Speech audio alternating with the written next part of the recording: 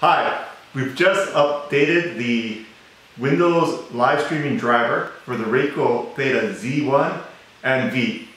The performance is dramatically increased.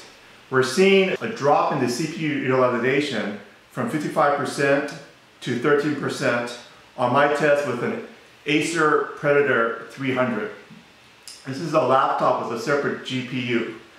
This will improve your live streaming experience with the Z1 and the V for things like live streaming to YouTube, Facebook, Periscope, or using VR applications such as running Unity applications on Windows. I'm live streaming on a Windows 10 laptop. This is a gaming laptop with a separate GPU and an i7 processor in it.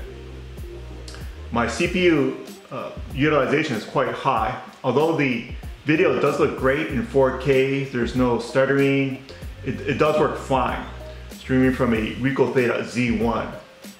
But I've always been troubled because my laptop fans were on. I've tried laptop coolers and the laptop was running quite hot.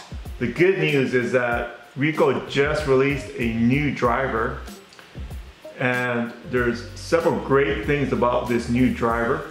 The new driver is now called RICOH THETA VZ1 4K.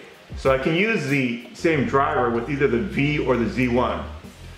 When I switch to that driver, I have the same great resolution on the live stream, but critically for me, on my high performance laptop here, I'm seeing a CPU utilization drop from 55% down to 13%. This means that if I have other applications working on my laptop to process the video stream or to do recording or other things, I can still do it on the same laptop. Also, very important for my demonstrations, the fans have now shut down. So the laptop is running much cooler.